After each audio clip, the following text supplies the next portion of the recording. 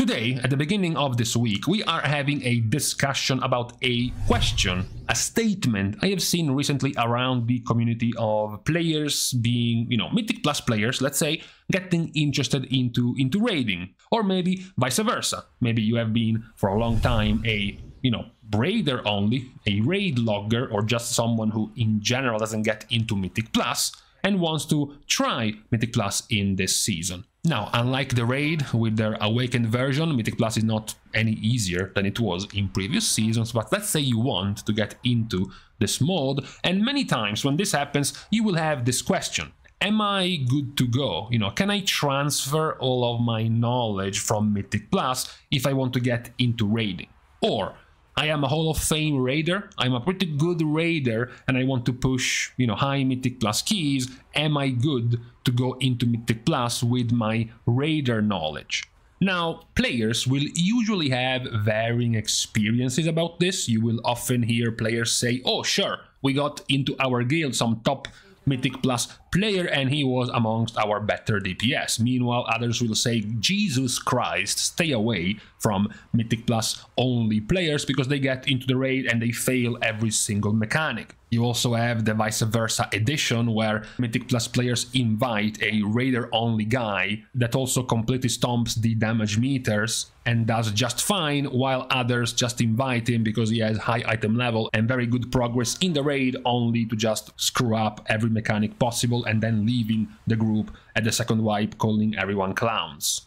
So what exactly do you transfer? What exactly do you carry over when it comes to how good you are at playing when you go from the raid to Mythic Plus or from Mythic Plus to the raid? Now, Mythic Plus is definitely better at teaching you to be independent. You are a strong independent player who don't need no carry. Yas King, go slay, hashtag kill all raiders. Right? Because Mythic Plus teaches you how to manage your interrupts, your stuns, your crowd controls, even your defensives by your own. You don't have a raid leader, you don't have anyone to babysit you and basically just spoon feed what you have to do at different times, different timers in the fight. You have to do all yourself.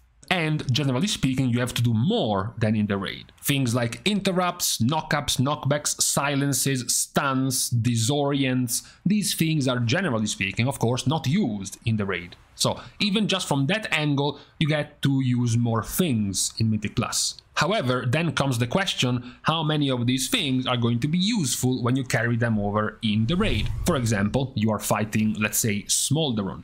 How relevant is your experience in handling crowd controls, stops, interrupts, and, multi-mob management in a fight like Smolderon? Well, not really, right? You don't really carry any of that Mythic Plus experience with you once you fight this type of boss, which is, generally speaking, one target, maybe spawning one ad every once in a while, which also cannot be interrupted or CC'd, etc, etc. None of that Mythic Plus knowledge is going to help you. We can then look this in reverse when it comes to the raid. As mentioned, you're not gonna be clicking nearly as many different buttons. Many of the things you have at your disposal are gonna be unused in an encounter. So when you move into Mythic Plus, suddenly your knowledge won't be about min-maxing your rotation for maximum DPS, but now you find yourself having to use your silence, your AoE silence, your single target stun, your AoE stun, your root,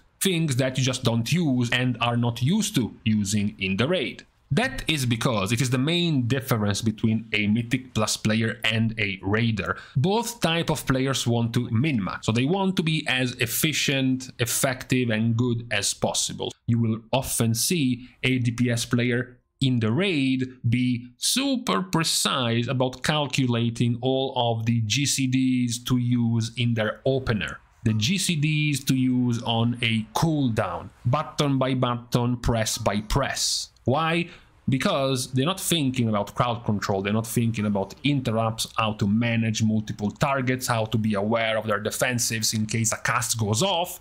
None of that happens in the raid. So the only other thing that's left for them to min-max is how to do as much damage as possible. Meanwhile, a DPS player in Mythic Plus, scientifically speaking, does something known as not giving a shit. when it comes to that. You will almost never see a Mythic Plus player being so precise and so meticulous about min-maxing all of the buttons of their DPS rotation, because what is more relevant when your Vengeance Demon Hunter tank is pulling every single mob in the first room of any dungeon. There is like 20 mobs in there. What is more relevant is interrupting the right targets, stunning or AoEing, CCing the right targets, and then doing damage. At that point, min-maxing your damage is not nearly as relevant as it would be in a raid fight. So you are going for a lot of knowledge in both activities, but they are quite different. None of that DPS min-maxing or obsessively checking raid bots every 2 minutes, trying to change every possible gem or talent options or different rotations. None of that is done in Mythic Plus, because it's not nearly as relevant. And then in Mythic Plus, you are much more into which packs can we group together. How many stops does our comp have compared to how many things do we need to stop on the packs we are pulling? Can we actually do this 4-pack pull and interrupt these 6 casts which one-shot us in, plus 18 or something? Can we do it with our comp? That is what becomes more relevant in Mythic Plus, and again, if you move into the raid, all of this is irrelevant, doesn't actually give you much of anything in terms of experience. And this is very similar also for healers. So far I mentioned only the DPS, but just like DPS, raid healers are also going to be very anal, very precise about min-maxing their GCDs for their big cooldowns at particular moments, when in Mythic Plus that's not really a thing. In Mythic Plus, the healer will function very similar to a DPS, because at high levels, as you all know at this point, if you let a cast go through or a dangerous, ability go through, you kind of get one shot. So it's not that the healer can do much about it, so they will be more into trying to stop and trying to interrupt, etc., rather than setting up their 11 GCD opener on a Discipline Priest, like they would do in the raid. And same goes for tanking. Tanking in the raid is much more about positioning and moving around the boss, whereas in Mythic Plus, it's a constant fight of survival as you're pulling 15 mobs and having to precisely time your cooldowns based on the size of pulls you want to do. Can I actually do this 4-pack pull if I don't have my cooldowns, for example? That's not something you carry over in the raid. So at first glance, the answer would be no. You don't really carry over that much knowledge from Mythic Plus if you go into raiding. And if you go from raiding to Mythic Plus, you also don't carry that much knowledge. The second part of the experience you might have in the two activities is how do you stay alive, right? How do you use your defensive? How do you position in the fight in the two activities? That's another thing that becomes quite more different, because in the raid, as we mentioned at the start, you're much more likely to be spoon-fed, to be handed knowledge from your raid leader about the difficult moments of a fight, right? You will get to know as you fight, for example, Rush Shock, that there are 1, 2, 3, 4 dangerous phases in the fight, which is where you have to focus your health stone, your health potion, and your defensives. And that's where you want to use them. Nowadays, raiding guilds even put personals or health stones or health potion in their notes, in their healing notes, to tell their players when to use those things. Meanwhile, back to Mythic Plus, you are again on your own. You don't have a raid leader, you don't have anyone spoon-feeding you when bad is happening, and you have to come up with it yourself. You have to find a way to stay alive by yourself. And that is more diverse knowledge. You're like, okay, we are pulling this pack. This is the pack with casters that can put a massive dot on players, so I want to use my defensive for that. However, in the next pack, we have the mobs that do the massive AoE. So which defensive should I use? How many do I have for the next pack, etc., etc. That is not really something that happens nearly as much in the raid, because the raid is much more scripted than a Mythic Plus key. Where you get different knowledge in a raid, though, is in the movement. Because what you get much more in the raid compared to Mythic Plus is to dodge bad. Dodging bad is a crucial part of the raid, ever since vanilla even, compared to Mythic Plus. We were talking about, as an example, Smolderon. Well, the biggest problem of Smolderon, when you start progressing it, is to actually stay alive from all of the swirlies spawned by players.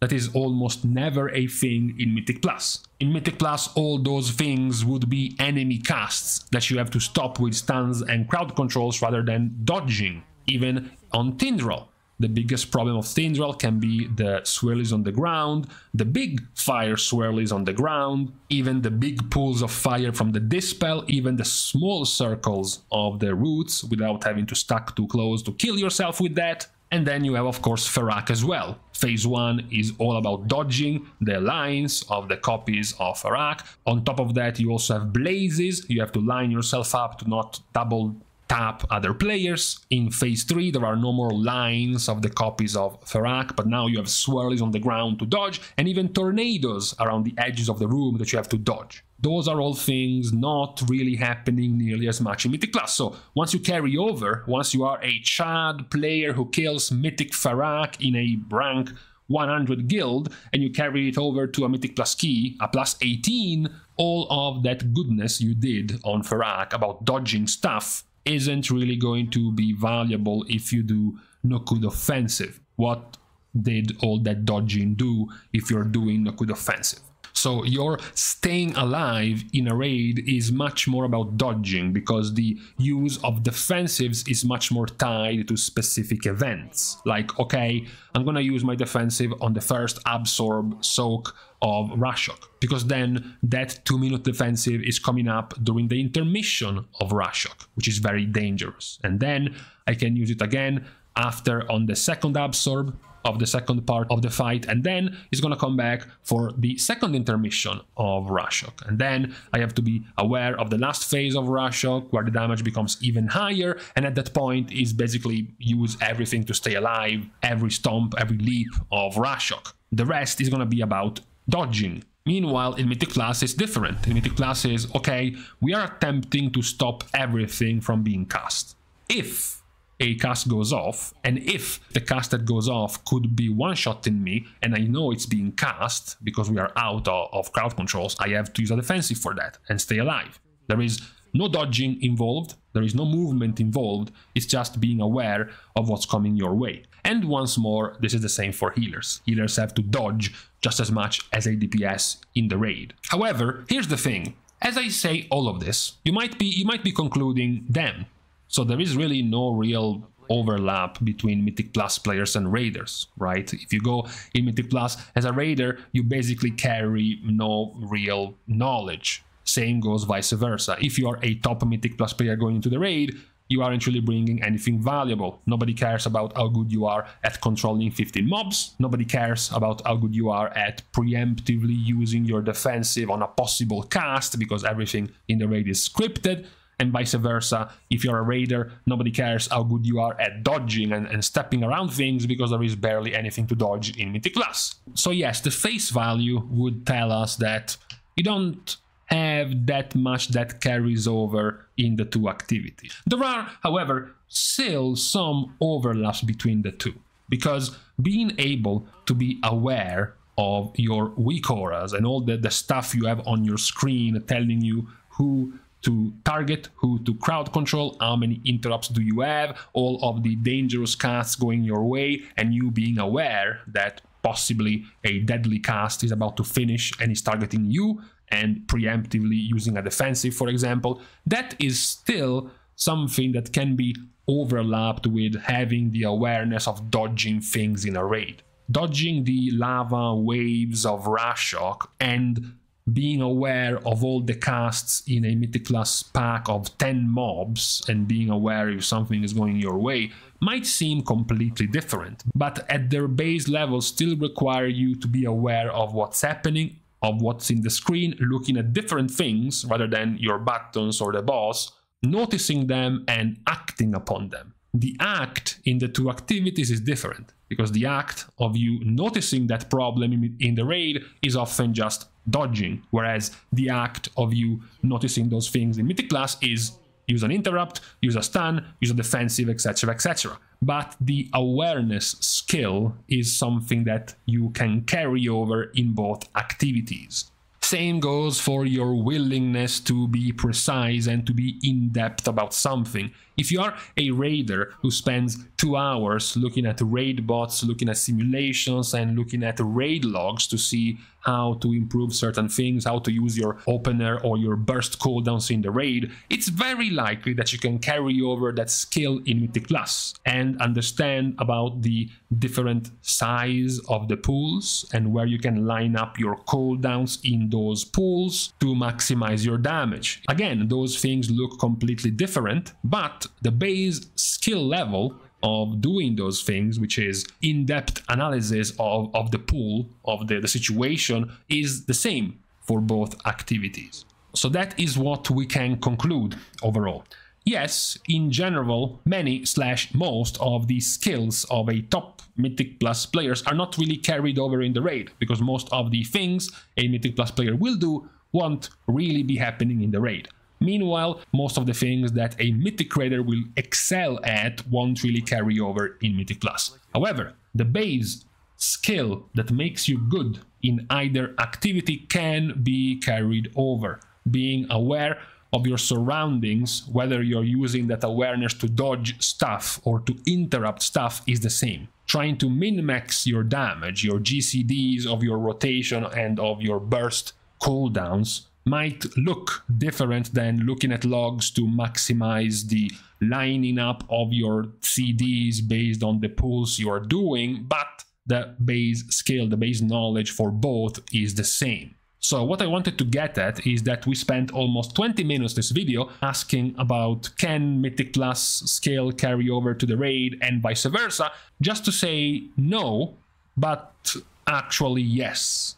That is the answer for today. You don't carry over what you actually do in the activity, but rather the skill level. The base way in which you do things in the raid works the same in Mythic Plus, just for different things. So you definitely have an advantage. If you are a good player in one PvE mode, you will still have a good base to start from in the other mode, at least as long as PvE is concerned. So this was today's point around the goodness level of Mythic Plus players and Mythic Raiders, and how well can they basically swap jobs and how well can they do those jobs, even in a completely different environment than what they are used to, in what they are already good at. So this was the point we wanted to make for today on this Monday at the beginning of this week. So, for today, we are saying our goodbyes by thanking first, as usual, of course, all of the Patreon supporters, together with everyone who is supporting for free by liking and commenting down below, as well as subscribing to the channel itself. Now, with these pointless things out of the way, thank you guys again for watching. See you guys tomorrow, and in the meantime, now it might have been the same for PvP players as well, but I don't know enough about PvP to draw that conclusion.